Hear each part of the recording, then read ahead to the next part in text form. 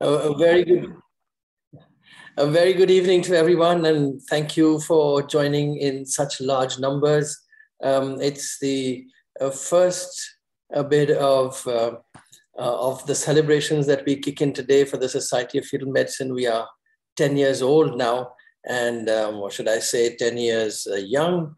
And I'm truly looking forward to an exciting program with Rabih Chaoui. You know, he was voted our most favorite speaker in India consecutively for the last 9 years. And I'm really looking forward to his talk today. But before that, let me take this chance to thank viewers we have today, not only from all over India, but a large number from the Russian Federation. We have invitees from Israel who are here. We have a lot of people who've come in from Turkey. We also have Afghanistan, surprisingly, which I hope is a good sign. We have Pakistan and Bangladesh. We have Sri Lanka, the Maldives. And when I'm looking down the list, it's really marvelous. It's all the way up to Korea and all the way down to Bali, Indonesia. And it's a real pleasure to be here for this, should I call it an anniversary celebration? Should I call it a Foundation Day celebration of the Society of Fetal Medicine? Or should I just call it a birthday party? Because I think it's the most fantastic. I will share with you a bit, which will take you very briefly through. I promise I won't make it very long because I know everybody's just wanting to listen to Rabih right away. But I really wanted to bring to you this photograph from 2011. We had our first International Congress on October 1st and 2nd, 2011 in New Delhi. And we were extremely impressed with ourselves because we had Rabih Chaoui, who especially came in. He'd been encouraging me for several years to do this. And this is a photograph from 2011. And I found it on Facebook a few days ago. And I said, wow, it's so nice to see that when you're in association with the Society of Fetal Medicine, you start looking younger with every passing year. We had an excellent meeting. We spoke that day on the intracranial translucency, and we already realized that it's a 6-year-old description. He had first described it in 2005. We had Dr. I.C. Verma as our founder president. You know how the Society of Fetal Medicine started, and for those of you who do not, we were actually a part of another society, which was a Society for Prenatal Diagnosis and Therapy. And then the Delhi unit of that society was 6 times the size of the All India unit. And we said, now what do we do? So we said, okay, make us big because we are the biggest, and everybody ignored us. And we said, now what do we do? So Professor I.C. Verma said, it's time to grow up. Let's have our own meeting. Let's have our own society because we seem to be bigger than all the parent societies. And that's how the Society of Fetal Medicine began to give each one of us an opportunity of not being sidelined, to give each one of us an opportunity to rise, to interact with marvelous names like Rabih Chaoui, who have supported us throughout over these last 10 years. And of course, to get the guidance of stalwarts like Professor I.C. Verma, who continues to be the founding editor of our Journal of Fetal Medicine, as well as the founding president of the Society of Fetal Medicine. That meeting was a big meeting, and we had over 600 attendees. And in this photograph, see Professor Sneh Bhargav, who was the first to say that ultrasound belongs to everybody.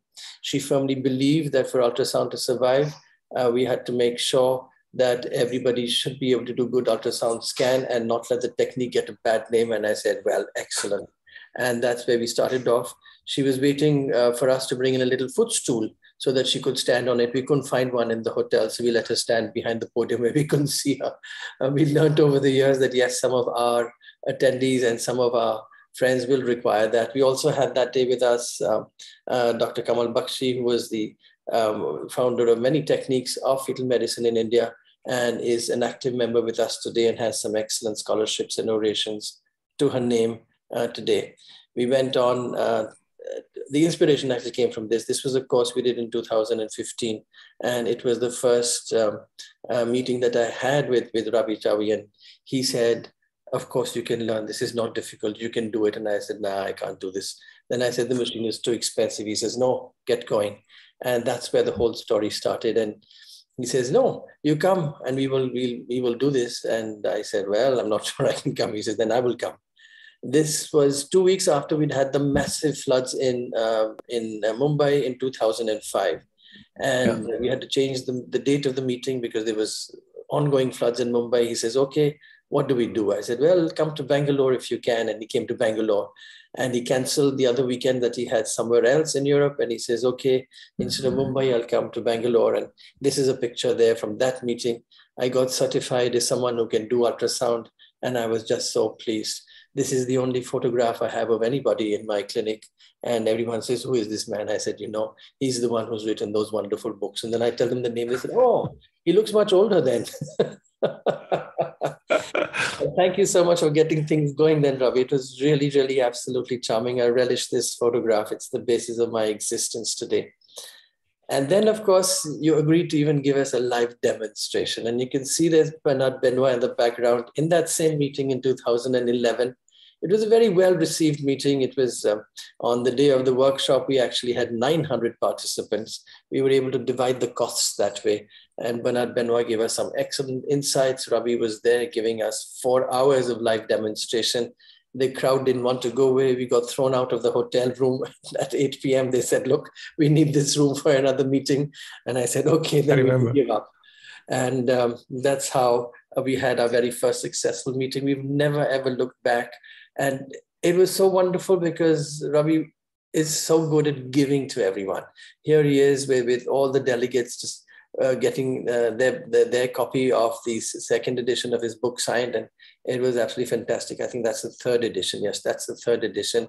And willing to pose for photographs with everybody.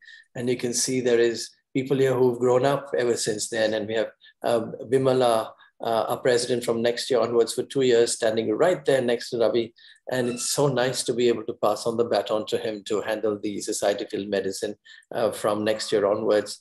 As you can see, Bernard Benoit has been a great friend and supporter, and he's promised to actually do programs for us in the coming year as well. He's now re-established in terms of what he's going to be practicing and how much relaxation he's going to give himself. But it's really going to be very nice that we're going to be able to achieve so much more together in the coming year in terms of our training. And COVID has had this one advantage that it's opened up the virtual world. We've also understood that we can run workshops and have a much better communication when we're all together, and we can have smaller and more frequent workshops. And now that we're all in a better financial position, we can actually afford some of this activity. And then again, to show how wonderful it is to be able to share. And that was our registration desk at that time. And everybody waiting patiently for their certification. And you can see someone was trying to find the receipt on whether Rabih Chaoui had paid his money or not. It was the joke then. And this was a few years later, we'd started with the tradition of CardioCon. And this was our CardioCon we had in 2017. And absolutely fantastic guidance on how to do a scan, how to look for abnormalities. Everybody said, he's going to speak for 17 hours in 2 days. I said, yes, it's actually 19 hours in 2 days. It was at that time also an ISWAT recognized program. So we had a huge international presence. And as usual, we ran out of space. And we had 600 registrations come in the last 1 week, and we didn't know what to do. So we just picked up another hall behind it. It was a narrower hall, but we had no choice. And so we did it right there. And Rabih was, of course, so obliging. He smiled through it all, smiled through the 2 days. And we had such a wonderful time learning from him. In that meeting, we also had Fred Ushakov, who had come in to handle some of the lectures with Rabih. And this is one of the product launches we had in that same meeting in 2017. And then that's that product launch meeting, and more smiles. And so we're very happy to see that, mingling with everybody as usual. And you can see that every single chair in that hall used to always be full. And the room was always full of even people who had general practice in obstetrics. And that was the main thing that we'd managed to hit. We were so happy that here we were in a situation where we were reaching out directly to people in general obstetrics. And they were able to tell us that, yes, we benefit from this information. We know exactly what to do with this information. And so it truly, truly worked out very well for us. And you can see Dr. Suresh sitting right there, Chandalula there, and a host of other people in the background. And then This was that famous talk about the intracranial translucency. It was fantastic. And he said, yes, 2009 was the article in the journal, in the White Journal. And then 2011, we were hearing him in person. Fantastic indeed. Always very kind to share everything with us. He even went on to sign all those certificates on behalf of ISWOG and put us in touch with ISWOG right in front. And, you know, we've grown as sister organizations, if I may use the word, over the years. And we work together with ISWOG to bring a lot of our speakers to you. So with that, let me also mention that we've had the privilege of several presidents after that. After Professor I.C. Verma, we had Dr. Deepika Dekka, who came in as president, and then we had Dr. Ratnapuri, and I took over after that. And then, of course, very wisely, Dr. T.L.M. Praveen has come in and put all our systems into place. With him and Dr. Sunil Mehta, we've had a lot of our legal work sorted out. We've had our finances sorted out. Everything is right there. I won't bore you with more of this. I think we've all managed to find our little places. We have been able to divide you on Facebook as well as YouTube, because we knew that there would be an overload here. But this is really nice that so many of you have come together. And thank you, Rabih, for making this the first of our major events in our birthday celebrations. Thanks so much for being with us for the last so many years and for inspiring so very well. I now hand over the floor to Dr. T.L.M. Praveen to give a formal introduction, and then we're all waiting for your absolutely marvelous talk. Yeah. Praveen, over to you. Yeah. Good evening, Ashok, and good evening, everyone. And welcome, Rabih, for this birthday celebration. Hi, Praveen. Good to see you. Hi. Good to see you. And we are 10 years old, and we are still young. And you around, we feel much younger. And there is no need to introduce you, because SFM is part and parcel of Rabih is part and parcel of SFM. And as you are our honorary member, I think it's a great privilege to invite you. And I mean, it's an auspicious time that we are going to start this birthday celebrations. And the first event is going to be headed by you. And thank you. Please take over. And then I know you believe in simple things. And that's the reason why we choose this topic of simple science for complex syndromes. I think you'll make it much more simpler so that we simple people I hope so. Understand that. Thank you, Rabih. Thanks, Praveen, and thanks, Ashok, for the nice introduction. I'm really honored and now really embarrassed by these nice words at the beginning. And do you hear me well? Yes. You hear me well? Yes, we hear you well. The slides okay, great. Yes. So, yeah, and it was a long time ago. So I remember when after this meeting, you went in the basement, you were sitting in a dark room together on a table, and then you discussed, and in the evening you told me, now we founded this society, and I will give you the dates until 2022. You have to come every year. And was coming almost, I think, in the beginning of May was the date. So I said, okay, and tried to one year to be off. I said, please let me 1 year not come. And then anyway, it was really nice time. And I enjoyed all the years being there with you. As you have noticed from the photos, it's not, let's say, not selected. This is reality. And you know, I really appreciate people who want to learn, because this is the way I approach ultrasound.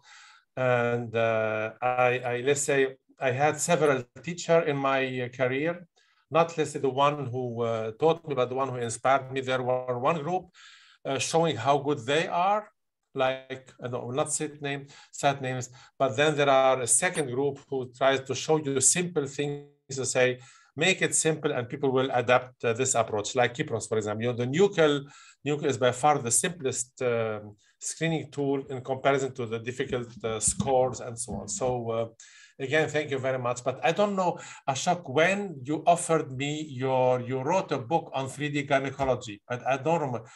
Was it in 2002? Where were we there? It was in 2002.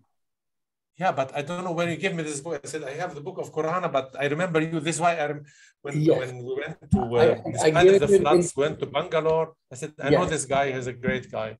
Yeah. So anyway, so thank you very much. And so also for Praveen and for Ashok for the nice words. And ladies and gentlemen, so I was asked to speak on simple science for complex conditions. And this is what I will start with you now. So in the next 45 minutes, you know, this is quite simple, fetus with Down syndrome. And what you should keep in mind is how are we approaching syndromes? In general, we take books of genetics.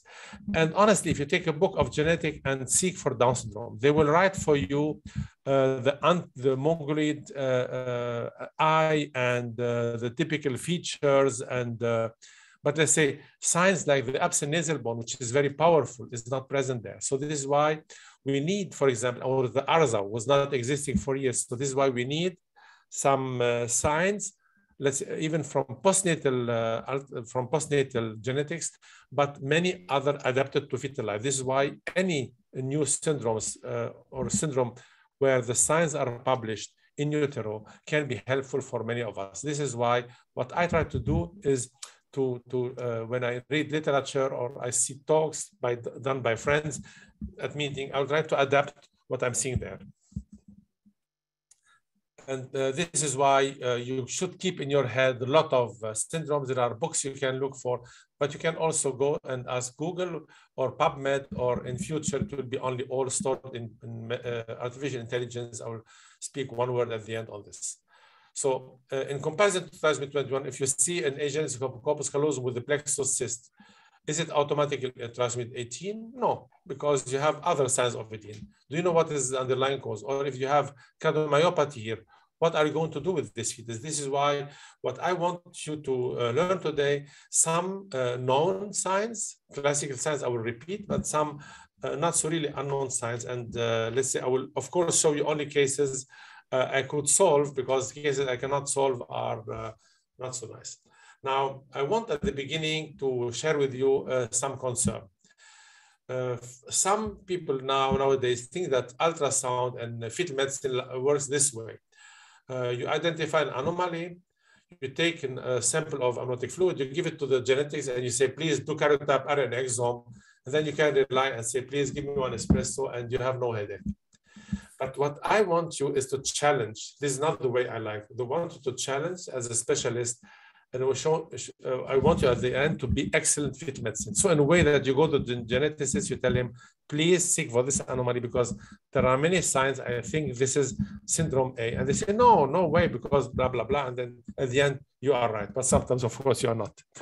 So this is why, as an inspiration, we don't put doctors. I will put these people, Sherlock and House MD and Colombo, because every one of these has this approach. And at the end of the day, I think our approach in utero when we scan a fetus is always a mixture of these.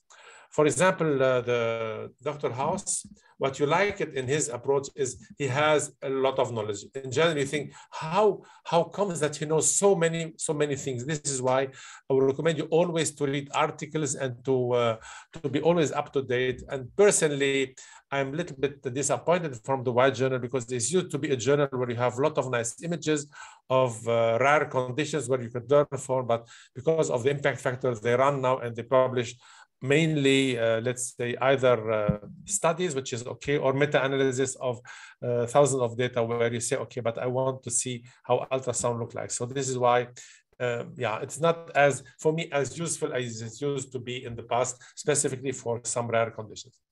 I like the approach of Sherlock because when you do the scan, you are thinking of one thing, but you have also in mind some details, and the details at the end reveals the diagnosis. So this is where you say, oh, he's clever. This is why you should not focus on one aspect, but keep an overview. And as soon as you see something, let's say, coping with another abnormality, switch and make a new combination of your information. And last but not least, I love Colombo when I was a child. This is the most the best episodes that we're looking at, because the questions he's asking at the end is always ultimative. So if you have the correct question to yourself or to the patient, you know exactly what's going on. So this is why I hope we will use this. And we have some typical hints for syndrome. They can be simple, like specific. If you see rhabdomyoma, you know what you're looking for. There are other syndromic conditions when you see a bone, a shortened bone. So you see, oh, it is skeletal dysplasia. And some expect from you to run, let's say, in your mind, 350 genes, which is not possible, but the most common can be easily done. And sometimes there are conditions like ventriculomegaly where you don't know really what you're looking for at the beginning, and then it is, let's say, tapping in the dark. So this is how I think we work.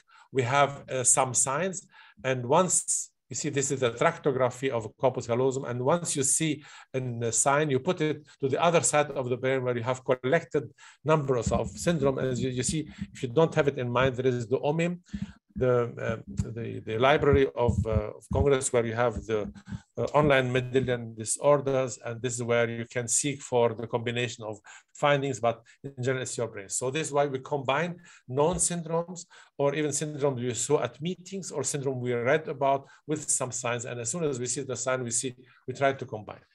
So let's start a few words on hard anomalies. We have the typical karyotype abnormalities, which 21, 18, 13, which is known. We have the microarray as the George and Williams Boyron syndrome, typically, and we have the parallel exome like TSC, Charge, and Kabuki syndrome. But this is another talk. I will discuss this at another occasion, I hope. But let's say now the tuberous sclerosis, Bourneville. Now, the condition is very common, 1 out of 6,000 births, which is, you can calculate, it's, let's say, could be as common as trisomy 13. But, it's easy to detect because you see the rhabdomyoma. But you have to keep in mind that 84% of the cases can be solved by molecular genetics, and of the TSC1 and TSC2 gene, which are involved in the mTOR pathways. But keep in mind also that 15 to 20% are inherited by one parent.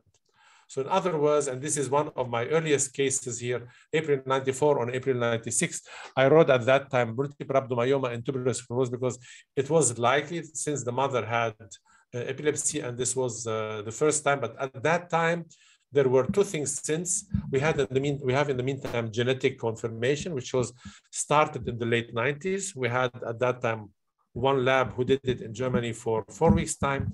And we know also that the brain lesions can be seen in utero. So this is why you see the different shape. You have one small, you have multiple fall, you have one large one. So, and this is why I told you before, if you have the knowledge like the House MD that some are inherited from one parent, what you do when you scan, this is my tip for you, turn on the light, what Sherlock says, and watch the patient carefully and ask them, do you have epilepsy, skin lesions, facial skin anomalies? Or ask, do you have a brother or a mother having epilepsy? And they say, how do you know? My mother had epilepsy, but she's okay on the medications, and then you know that they may be affected. So these are 3 patients where I do this the same. I turn on the light on, and I saw this. This is the latest one I had. She came, she's an immigrant from Syria.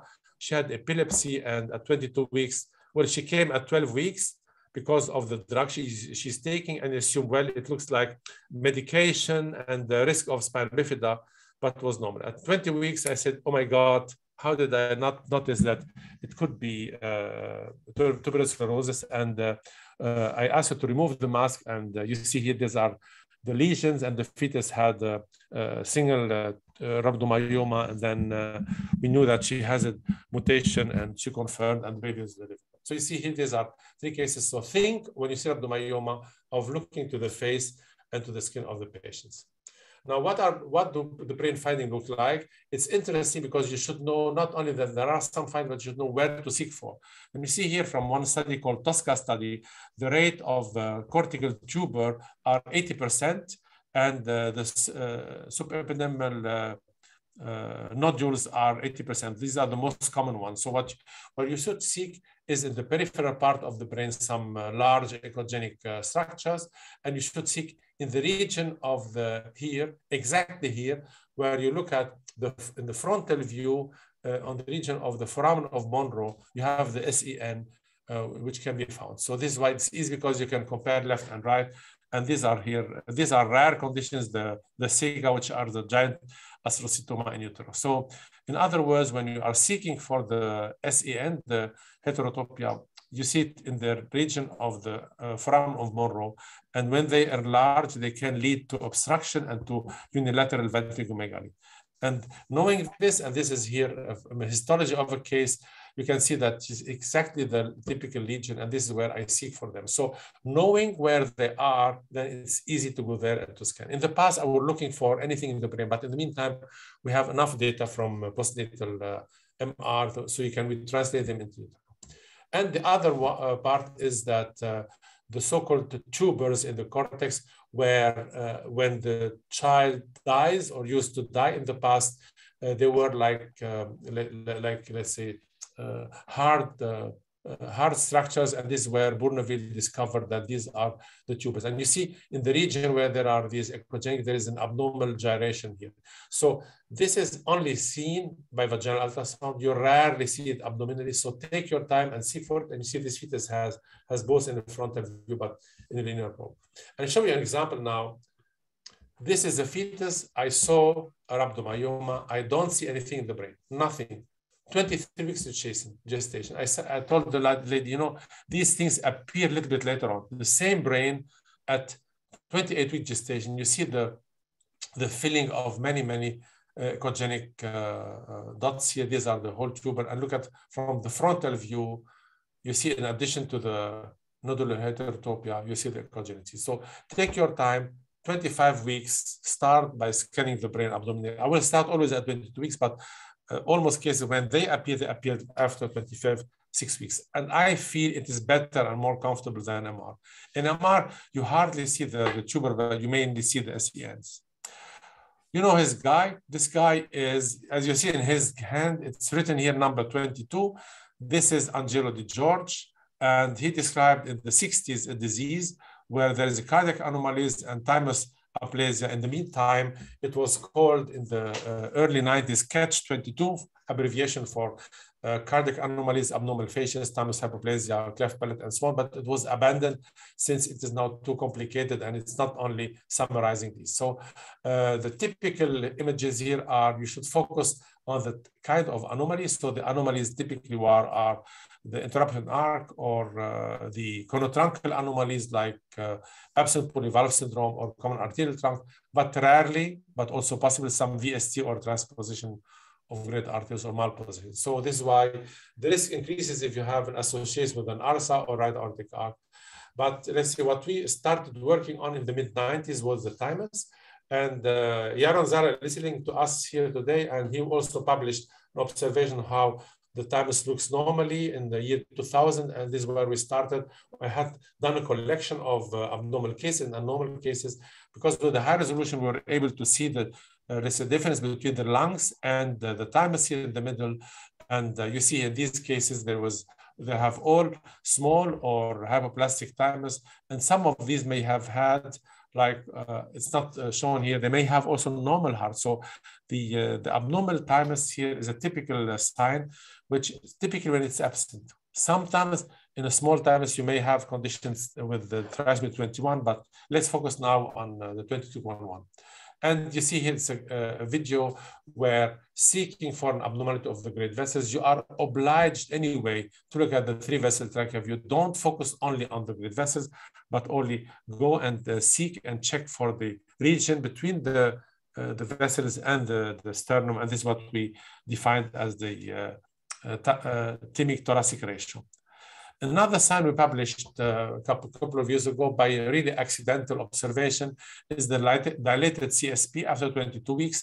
And we found out that if you look at the normal values, we measure in the middle because the shape may be changing of the CSP. You see that after 50 millimeter, which is after 22 weeks of gestation, you have almost 90% having dilated CSP. So the CSP dilation is not specific because you find it in Downs, you find it in trisomy 18. But if you see a conotruncal abnormality, you think the thymus is good looking, and you look at the head has the small CSP square shaped normal. So it's probably unlikely. If, however, you have vice versa, you scan the baby, you do the PPD, and the patient came referred because of a, let's say, of a cardiac anomaly. While you measure the PPD, you see, oh my God, it looks large. And then you look at the heart and you see the timer. So you have the diagnosis within a few seconds. So this is something inexisting in postnatal studies, because no one has this, it is not written in books of genetics, I mean. Now let's move to the, you see these are also images of dilated CSP in 22.1. But sometimes I get the question, oh, if you've seen isolated CSP, is it going to be? Of course not, because you have 5% according to the reference range who are going anyway to be slightly dilated. So it's not so specific, but in combination with other increases the risk. Now let's move to the next group of skeletal anomalies. In general, the most two common one I want to discuss today. I cannot discuss all. It would be a special talk on skeletal anomalies are achondroplasia and tonotrophic dysplasia. They are the most common one. One is lethal. It is the tonotrophic dysplasia, and one is common. It's called achondroplasia later detection. So in one paper of Linchetti some years ago, she showed the size of the femur in relationship to the gestation age. And you see that the early cases, even from 15, 16 weeks, where the femur is very, very short, are tonotrophic dysplasia, where in achondroplasia, the size of the femur is almost normal until 25 weeks. And this is, in general, a late detection at after 25 weeks gestation. So this is why it's not so easy to use sometimes if you see the first time at 25 weeks, but it's okay. And the tonotrophics, they have small ribs. So, and let's start now with achondroplasia. You see some examples, even as you see in the upper left, we were in Egypt in the Egyptian Museum, Historic Museum with Kypros some years ago, and I was lucky to ask him to stay there to make a photo. And you see, even in old Egypt, there were achondroplasia, and you see Picasso, and the young people know it from Game of Thrones today. So it is the most frequent non-lethal skeletal dysplasia with 1 to 20,000. This is the frontal bossing, but honestly, I could sell you this nice video as a normal fetus. But these hands are abnormal, and the short bone, long bones are short. So what is the trick I would show you, because it's detected in third trimester? There were 2 papers published on this field by a French group and retaken by Asma Khalil some years later. And look at now the shape of the femur. This is the femur, and we have the femur with diaphysis, metaphysis, and epiphysis. What we see here is the diaphysis.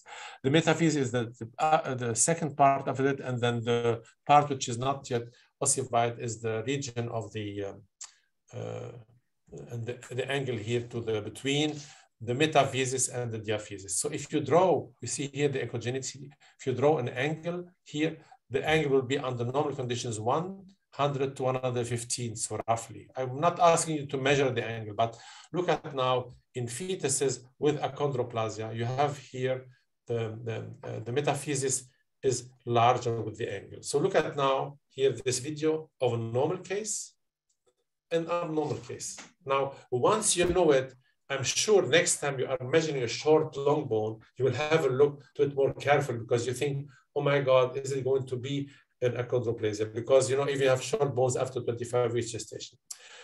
In one of the meetings of Kypros, I was at breakfast with Asma Khalil, and we were discussing her sign. And she said, do you think that the values can be shorter even earlier? I said, why not to us? And we checked with several people. We put data together, and we went to the database of some centers, and we found out that achondroplasia cases, like here, 31 weeks, 28 weeks, 31 weeks, and so on, have this typical abnormality of the diaphysis. But if we ask the colleagues to send us the pictures they did at 20 weeks when they were doing the routine scan and the diagnosis was not known, we found out that these were also present earlier in gestation. So theoretically, if you have some either you see it, or if you have some slightly short bones, you know, it is still in the range of normal, but head to femur is short, and you start thinking of down, and the lady had her NIPT, and you tell her, no, we need an invasive because I don't know. Think of looking to the femoral diaphysis metaphysis angle. If it's like this, think of condition could be achondroplasia. And this is a recent case I have followed since the beginning, because the father, the husband of the lady, had achondroplasia, and they did the CVS.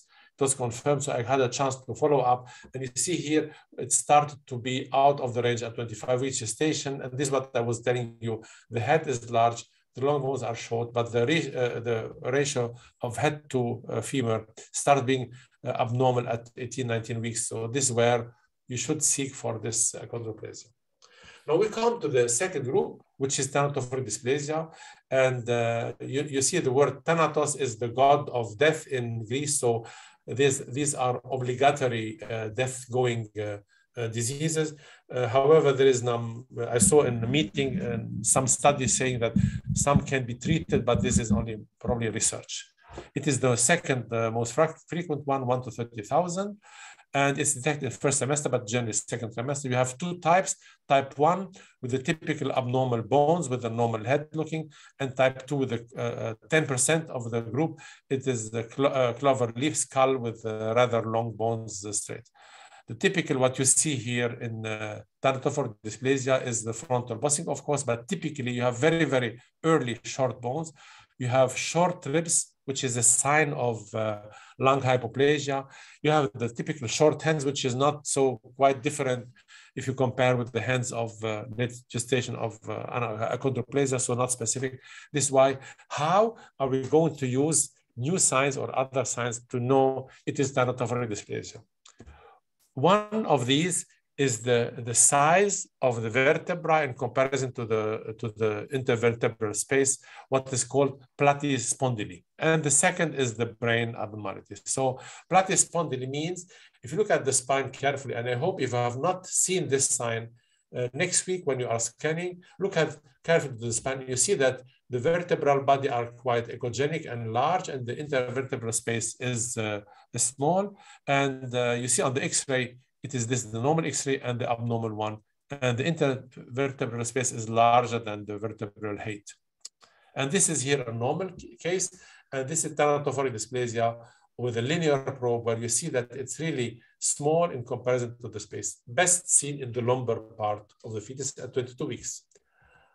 You see here, this is now, if you know the sign, you see, oh my God, of course. And this is why, do it simply when you have a fetus next time and you think it's this thanatophoric. Go and have a look to the spine and you will see it. You may see also that the conus medullaris is very low, but this is let's say, seen in some other diseases. And I think there are some other skeletal anomalies with platyspondyly can be seen, but not so frequently and obvious as in thanatophoric dysplasia.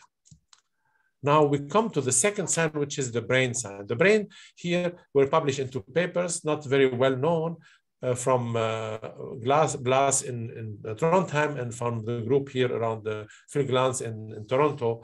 And it is known from pathology specimen that fetuses having thanatophoric dysplasia, they have an early maturation of the brain with a lot of gyration. And you see these gyrations are so obvious, and you can see them very well. But in the meantime, we know that this is not typical for thanatophoric, but it's present in many FGFR mutation, the fibroblast growth factor mutation and receptor, and this is why keep it in mind. So this is why you see here at 22 weeks how it looks like. So when I saw this, I said, oh my God, it's true. I said, well, but if it's already so severe at 22 weeks, it should start earlier. It should not start at 20 weeks, probably earlier. And next time I had a case at 15 weeks, I saw the typical short bones and so on. And I saw for the platyspondyly, I could confirm it, because you see this is the normal spine and this is the platyspondyly. You see here how thing. And then I had a look at the brain. I saw already at 15 weeks polymicrogyria. And then I said the same. If I see it at 15 weeks, it should start at 12 weeks, 13 weeks. And Anstoy, in his paper on from Toronto, they put a case of 12 weeks. So, and then next time I had this is the 13 weeks fetus with short bones. I was watching here what's going on in the region of the brain. You see here the typical multiple gyration. And this is for me a simple sign. So you have, when you see some early disease of a bone, either you have osteogenesis imperfecta, but you don't have any bones here, only the occipital bones. So if you have less ossification, it's osteogenesis imperfecta, but you have thanatophoric dysplasia. Look at this gyration, and you have within few minutes diagnosis, but please scan vaginally because it's better to see it, and abdominally to have a look with a linear probe of the platyspondylia. And this is here the brain put in a spoon by the pathologist. They were surprised that I could see at 30 weeks in the fetus of 8 centimeters, the abnormal gyration. Now let's move to other brain anomalies and ventriculomegaly as a hint. And I want to show you a case, unusual. Fetus referred because of ventriculomegaly. And you saw the checklist we do is spina bifida, chromosomal anomalies, infection, agents, corpus callosum, hemorrhage, then the Walker, so posterior fossa anomalies, aqueduct stenosis, lissencephaly, and so on. The list is well known, but but life is not always like this. Life is sometimes different. So this is why you should be aware, as I told you, like Sherlock, to think out of the box. So I had the case here. This patient came to us, an Arabic patient. She wanted to be scanned first by a lady, which is okay. So my colleague was scanning her, and she said 10 millimeter, 11 millimeter, and she called me and told me, I have difficult scanning conditions here, and can you have a look? So I said, okay, looks like ventriculomegaly, and what do we have as additional things? And I had a look to the images. We have a normal profile, nasal bone. We have corpus callosum. We have posterior fossa with a normal size. And then I said, okay, let's go the checklist. Have you seen the posterior fossa? She said, yes. Corpus callosum CSP, she said, okay. Sylvian Fisher was normal, as you see here. The face was normal. The heart looked normal, so it's not a combination. I said, is it a boy or a girl? And she said, it's a boy. I said, have you had a look to the thumb? It's adducted. That, yeah, I had difficulties on looking to the hands. And I said, what do you think? What is your suggestion? She think, there is one thing disturbing me is I don't have a quite nice view of the CSP because it looks like being in a shadow. And when she said shadow, I said, oh my God, shadow, that stop. Shadow is a typical hint of craniosynostosis, and there could be also in macrocephaly. She told me, no, the size is normal, and these are the two papers showing the brain shadowing sign. You see here, there is a shadowing here. So I said, please, can I examine the lady? I asked the lady, I cannot guess here. I need to examine you. And I realized one thing. What is craniosynostosis? I told you that the temporal lobe dysplasia is typical for thanatophoric, but also in FGFR mutation. So I said, how are the bones? Because in the first moment I said thanatophoric, and then the bones are normal. And they said, okay, shadowing sign plus FGFR means there should be craniosynostosis with FGFR. What are the lists? Then you have in your brain few. You see, it looks like Cruzon syndrome or Apert syndrome, and these two. So I said, okay, let's have a look to Apert syndrome sign. And I remembered I had read the title in the prenatal diagnosis of Apert syndrome, temporal lobe abnormalities in FREERE imaging. At that time, I was smiling because I said, who cares in Apert syndrome to look at the brain because it's so obvious, the face and the hands, but it's not true because at that stage, the head shape was normal. So I took a look at the hand and it was the typical mitten hands. And because, another view may have thought it could be the thumb and so on, but this is here Apert syndrome. Why? Because the combination of craniosynostosis not yet well developed, plus the FGFR sign revealed the disease. Later on, at the follow-up 27 weeks, then you had the typical signs with the high head, with an abnormal face, with abnormal hands. Then you make the diagnosis. But at that stage, it was not so obvious the head shape. So this is why I tried to tell you, think out of the box. Now, we come to the next group. And we have here agencies of corpus callosum as a disease.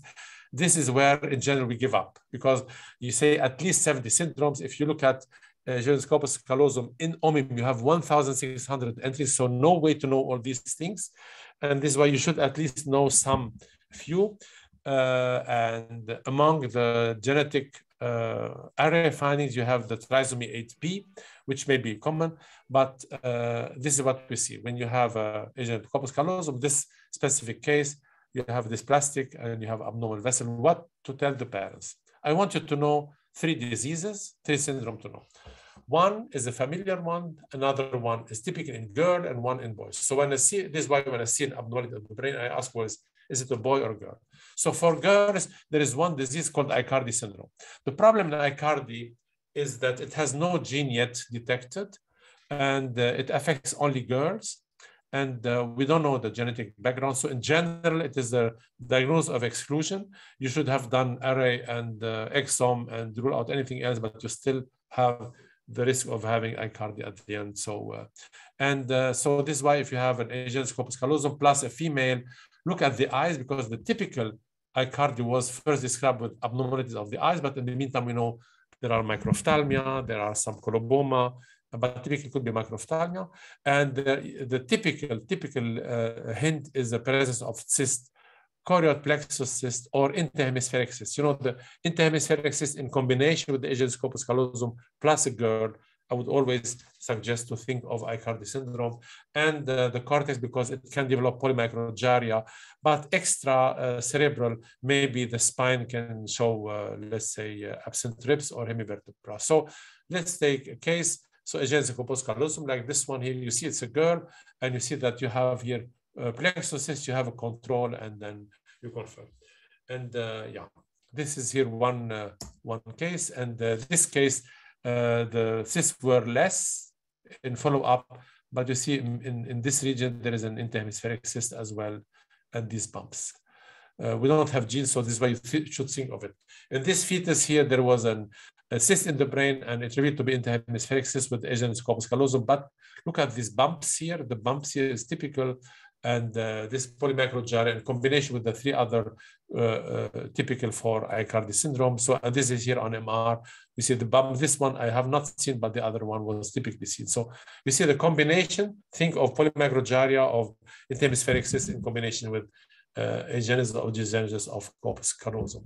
And here, this is another case, the typical picture of both. So I did a dual photo, agenesis with a cyst, and looks like a girl, and the multiplanar mode shows the other features as well. So you have, at the end of the day, you will tell the parents, I don't know, I think it could be, but we cannot have, let's say, the true combination, or let's say the confirmation. And I had a patient, which is, let's say, a nice, sad story. She came and we had this diagnosis, and she said, okay, no problem. And she tried to find on Facebook, and she found a lady in London where the girl was three months old. And she asked her, you had a cyst and you have agenous corpus callosum. Is the baby okay? She said, yes, okay. She said, my doctor told me here in Berlin that the risk of having seizures and epilepsy may be high because the disease can be Aicardi. I never heard about it. No one told me. My child is healthy. So, and she had a scan.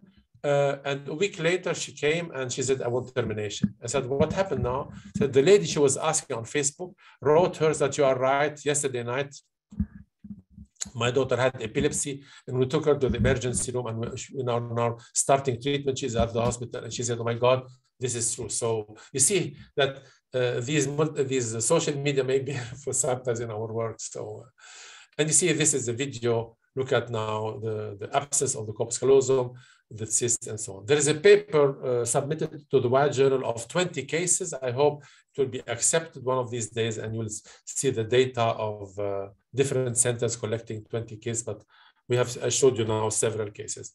Now, in other words, Sherlock will tell you, if you see ACC, ask if it's a girl, and if it's a girl, check for the presence of any cyst in the brain, check for the presence of polymicrogyria, because the combination can be typical, and also for eyes anomalies. Of course, if you see eyes and brain, it could be also like ciliopathy, but in general, when you have ruled out other things, you still keep in mind it can be more severe. Not only girls, but boys may be also affected. And typically, what you know is hydrocephaly, but also agenesis corpus callosum. So many people do not know that ACC can be also the combination in the condition used to be called X-linked aqueduct stenosis, XLS.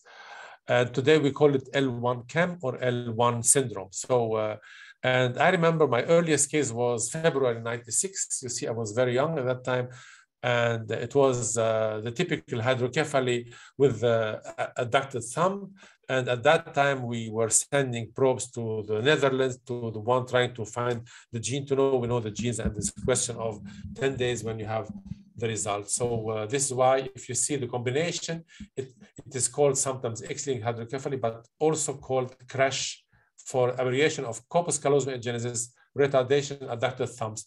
The adducted thumbs is found in 75% of the cases. So next time you see the brain like this, you see it's a boy or girl. If it's a boy, go to the hands. If it's a girl, check for additional signs. And this is here, you see the thumb in these cases here. I'm hitting now that the baby changed the position of the hand, but it stays in this case. And this is why I asked in the previous case, I showed you with the upper, my colleague, have you checked the hands if it's a boy and ventriculomegaly? Because this is the first thing I think of. A simple sign, but very powerful. And this postnatal in one of the children I've seen, and the ladies give me this picture of the child. Now, this is why every time you have any brain anomaly with a male, check of the possibility of having L1 scam. It is more common than we assume to have 1 out of 15 to 20,000 cases, but also consider if you have a family history of a presence of a fragile X syndrome. So let's say my geneticists say it's rarely to have a spontaneous case like this. This is why the typical history, they tell you, I have a brother, he had some birth damage, and because the delivery was so long and his brain damage because of birth, and my uncle, the brother of my mother, is mentally handicapped. You see, you have 2 boys where the ladies can inherit this condition. So think always on the possibility of having L1 scam. Now I come to, it was supposed to be my last case, but I will, if you give me time, I'll show you another one. So the ages of corpus callosum and what is called DCC, it is the third group. You may have occasionally parents having let's say, also an agenesis corpus callosum. Most of these do not know. No one will come to you and say, I have this disease, but they may have also one gene mutation. One of these groups is called DCC. DCC is a typical mutation where the prognosis can be also good because the penetrance may be also incomplete. So the baby, the father may not have, or the mother may not have Lotto's problem. It can be associated without intellectual disability, but they may have also typical signs. So this is why this is an abstract by a French group.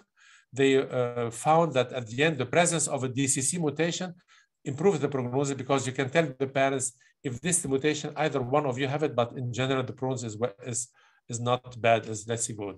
And the shape, the DCC is abbreviation of deleted in colorectal cancer mutation. So this mutation is also found in another disease of colorectal cancer, but it is also associated with the corpus callosum agenesis. It is autosomal dominant, and it is involved in the guidance of access similar to the L1. So the penetrance can be either with no symptoms, or it can be only ACC, or it can be ACC without congenital mirror movements, or both. What is the congenital mirror movements? This is here when you have a person, when this person moves one hand, the other hand moves automatically without the chance of, let's say, that the person is able to manage this. So it is the intentional movement of the opposite side. So, and I had a patient, I asked her, this is the simple question, what you say, said, do you have problems in doing homework, work at home? Said, I cannot cut any salad. And when I cannot work at home and things because my both hands are working the same, and I gave him a sheet of paper and said, please cut. Automatically, the second hand came together like this, like a scissor, and she's trying to cut. She's not able to touch to hold the paper. And look at now the fingers, they do the same movement as this one. Look at now, see? This is why the simple sign is, I told her, now please try to hold the sheet of paper. She could not. Imagine she has 3 children, but could not hold it. The fetus had brain anomalies, this is why it was easy to think of. But you know, for them it is normal. This is why they do not know how life is different. So, and this is the other way. You have what to tell the parents: move one hand and watch the other one. I said, move please the right hand, and automatically the other hand start moving with the same. This is here mirror movement. So it's really like Sherlock. You can give a task and you do something and you watch what is going on, and you know within 1 second what's going on. You see this fetus, you ask the mother and you do the amnio, and they reveal DCC, and you go to geneticist, and the lady told the geneticist, can you tell now my husband that I cannot do homework, I cannot do salad and so on. It is, I have now medical indication to avoid all the homework. Do I have time to finish with the actual case? I think yes.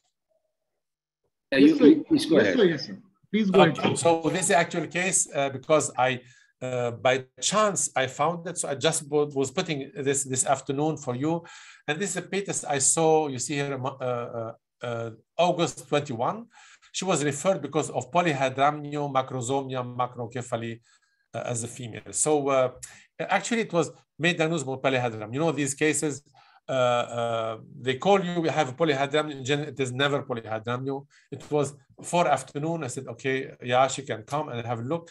And I was really surprised. I was really shocked because I measured the head was out of range. I measured the abdomen, it is out of range. The fluid, I never saw with an amniotic fluid index of 40. So, and you see the shape between the thorax and the abdomen is large. It's a female because many of the macrocephaly or macrosomia diseases like Simpson-Gulabi-Damel are typical boy diagnoses. So, and then I thought for a second it could be Beckwith-Whitman, but the placenta is normal. The Beckwith-Whitman, they have typical mesenchymal dysplasia of the placenta, and they have really large kidneys, so all organs are large. So this is why it was more a large liver. So I assumed for a moment it could be some storage diseases, but why is the head large? And you see the shape of the head was also abnormal, large pericerebral space, but not so specific brain anomaly. Unfortunately, I do not have time to cover with you the possible differential diagnosis. And you see the nasal breathing to rule out coronal atresia as the reason. I saw the esophagus, and you see the amniotic fluid here. The third and the fourth quadrant were with an AFI of 40. So, and then I had a view to the face. Theoretically, I could tell you, I see the down-slending palpebral fissure here, the low set of the ear. But you know, these things is when you are scanning, you say it looks like a coarse face, which is present in many abnormalities. And then I look at the heart, and for me, it appeared like a hypertrophic cardiomyopathy. So the thickened myocardium, and now you see large head, large baby, no hydrops, polyhydramnio, and hypertrophic cardiomyopathy. I thought on some of the rasopathies, Noonan syndrome group, but Noonan, they are never large, they are rather small. But we have had a case many years ago called Costello syndrome. Costello, they have typically large head. It had prenatally only a large head, and postnatally 2 years later, it was diagnosed, and the lady came for a second pregnancy, and she told us that the large head was not because of the father, but because of Costello syndrome. And I was watching the hand, and this is what I saw on the hand. Is it overlapping fingers? Not so really. And I did not like the hand for 1 second. And I remember at the last meeting, I was somewhere, and I was sitting with Benoit, and we're sharing experience. This is the case from Bernard Benoit. He told me, look at this fetus. I saw this, the neck was thickened, 3.3 millimeters. The carotid was normal, the CGH was normal, but maybe became too large head. Do you have seen fetus with large head? I said, yes, we had one. At the end, it was Costello syndrome. That it was Costello syndrome. And he said, how do you know? He said, the hand is typical like Costello. I said, what do you mean? He said, look at the hand here. And he told me, no, Costello, they have typical hand. It is even the symbol of the Society of Costello syndrome. What is typical is what is called the ulnar deviation. And this is what he could see. And then said, my God, it's true. And when I was scanning, I thought, thank you, Bernard. This is exactly what I'm seeing here. I see could be Costello because of the ulnar deviation of the hand. And I compare to a normal hand, you see the ulnar deviation plus the large head plus the polyhedramnios. So I decided to write my report. I said macrosomy can be typical for conditions like metabolic disease, but also typical for Costello syndrome. And the geneticist said, you know, but Costello, they are small, they have small statures, that, you know, but check exome. So she had to be admitted to the hospital because she could not breathe. They had removed 3 liters of water and sent to our lab. And it turned to be, as expected, a Costello syndrome. And she came and said, you are great because you did the diagnosis. You know, it's only watching, observing, and said, you know, the hand was so typical. Said, what the hand? That, you know, the ulnar deviation is not so common, but it could have been something different. I will never show you if it would have been something different. So this is why, keep in mind, some complex anomalies may have simple syndromes.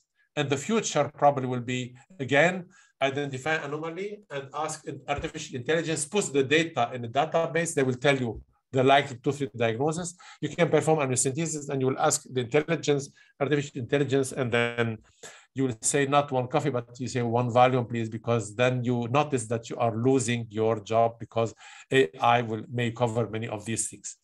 So before I finish, I will advertise the next meeting we are doing with Katia Bilardo and Timmerman and Testa in Kiev online, and famous people like Ashok Khurana is speaking, like Yaron Zalel, and we have a session on syndromic condition second trimester. I will be speaking on consanguinity. We have an afternoon only on first semester scan where Dr. Lakshmi from India will speak on the cleft. So it will be a fantastic program. And to my knowledge, from Monday on, it will be a little bit more expensive, but now it is for the 2 days, some €80, and you have 14 days access to this meeting. So register, and we'll see you there, all of you. And I thank you very much for attention and also for your patience, and also for the honor given to me to present this presentation. And I wish you all the best and happy birthday, SFM India. Good luck. Thank you. Thank you very much. Thank you, sir. Thank you very much, sir. Thank you very much. It was wonderful. And I think you are a mold of Columbus, Holmes, and Sherlock. I think you're put together. And amazing talk and amazing presentation. And it's an eye-opener to all of us regarding simple approach to various syndromic conditions. Thank you once again. Thank you very much, sir. It was just mesmerizing, sir. And I think we didn't find normally any webinar, right? The moment the lecture starts, we start getting the questions on the chat box. There's not a single question which has come yet, because I think nobody wanted to get their eye or concentration away from the talk. They just wanted. There are no questions. You don't need questions. No. But you know, I have to tell you one thing. Some years ago, after we finished the second edition of the third edition of the hard book, I discussed with Alfred, let us write a book on syndromes, all syndromes we have seen. And I said, okay, why not? And so on. And I started to put a table together, and I had 180 syndromes, 180. So let's see, if you see skeletal anomalies, you will run the 20 common one, and the heart anomalies, also the common one. So, and then he said, okay, if we spend 1 week each, we'll need 3 years. And after 3 years, there are new. So this is why we'll never finish. Don't do it. He said, okay, we stop doing it. So this is why. And I had started want to do a talk on syndromes from A to Z. I arrived to B and stopped because it was already 1 hour talk. Achondroplasia and Bardet-Biedl and so great. Thank you very much. Thank you for all, and thank you for your nice words. I see here a lot of blessing for the society, and yes. And some of them confuse that it is your birthday. Yes. But I am SFM. Yes. Thank you, Rabih. Thank you. Marvelous. SFM started because of you. We're continuing because of you, and we're so pleased you could do this special birthday event for us. We were joined by people from many countries tonight, and I'm so glad we made them all happy. There is one question asking, is it prudent to attempt CVS in posterior placenta or should we wait for amnio?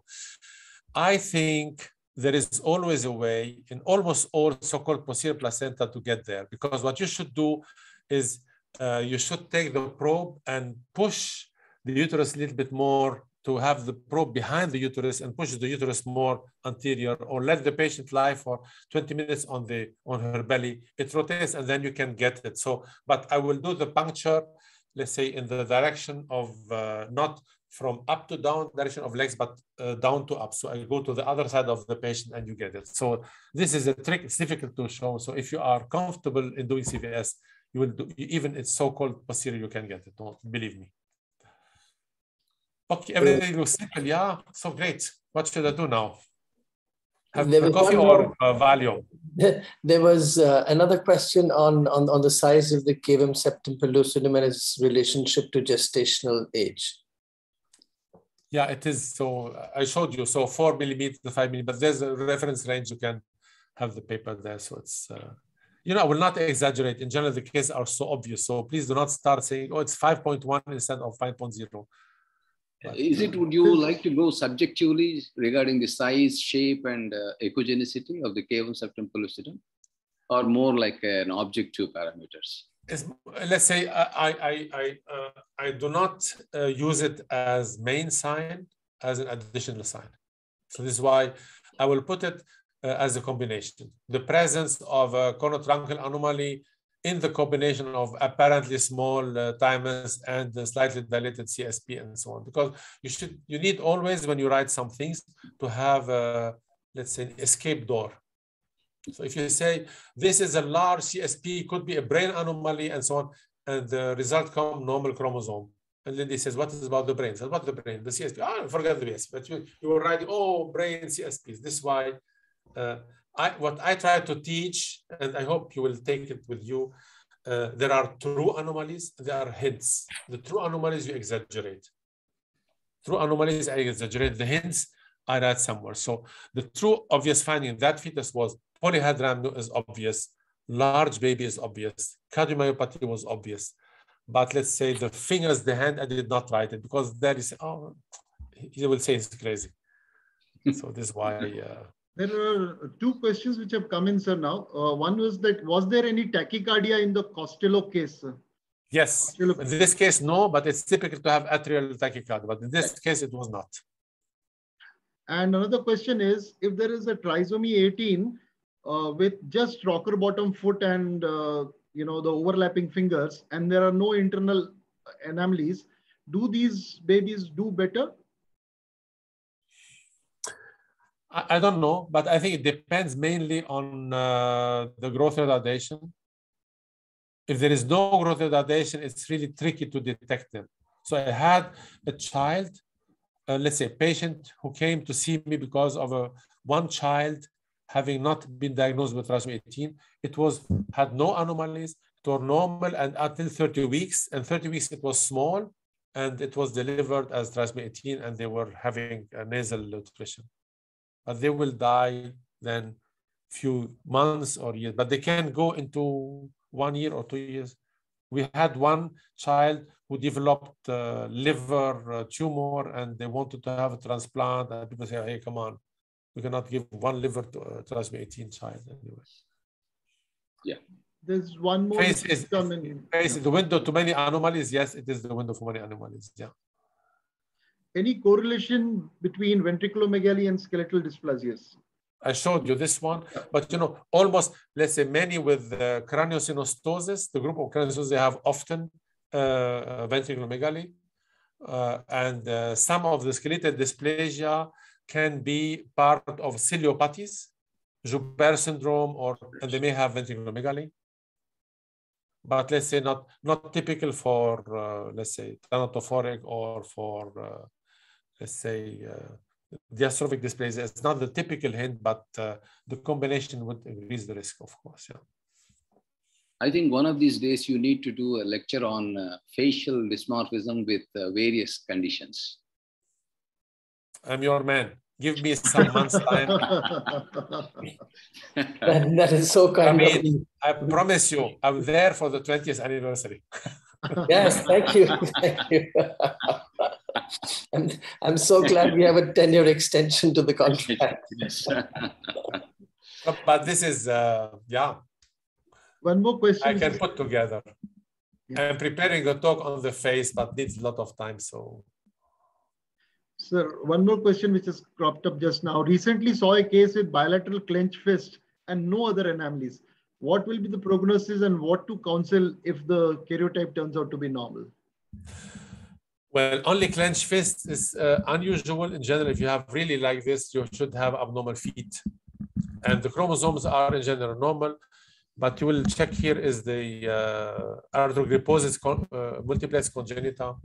And what I do in these cases, I look at the lungs, get a sagittal view of the lungs to see if the lungs are getting small, because they are often associated with the lung hypoplasia and polyhydramnios and so on. But like this, it could be very often a brain abnormality and not only doing by massage. So it's a bad sign. Well, it seems like we're coming to the end of a wonderful evening. Rabih, thank you so much for making it so successful.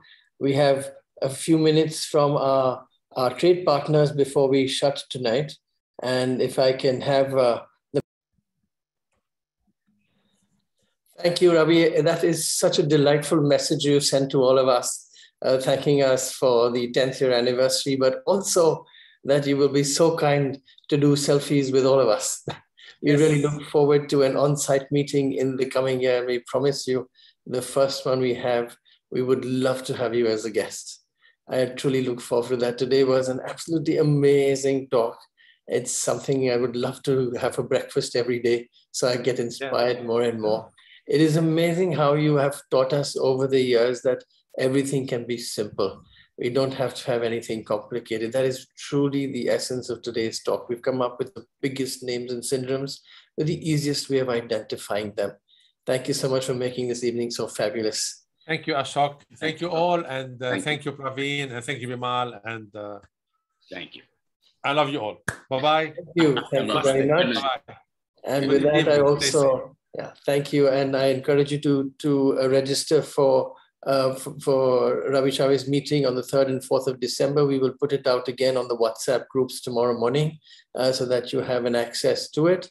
It's a virtual meeting and it's very, very reasonably priced. They've been kind to us as always with a discounted price. We also have this opportunity to thank our backend, Mr. Vishal Mittal in the office, who's always there for all of us at all times, and for Conferences International for being there with us to put all these webinars together. My thanks also to Lifecell and to GE for the constant support they give us. And of course, to each one of you who's made this great birthday party a huge success. And we look forward to celebrations throughout the year ahead. Thank you so much. And thanks, Bimal, and thanks, Praveen, for making it a great evening. Thank you. Bye-bye. Getting out. Bye. Bye-bye.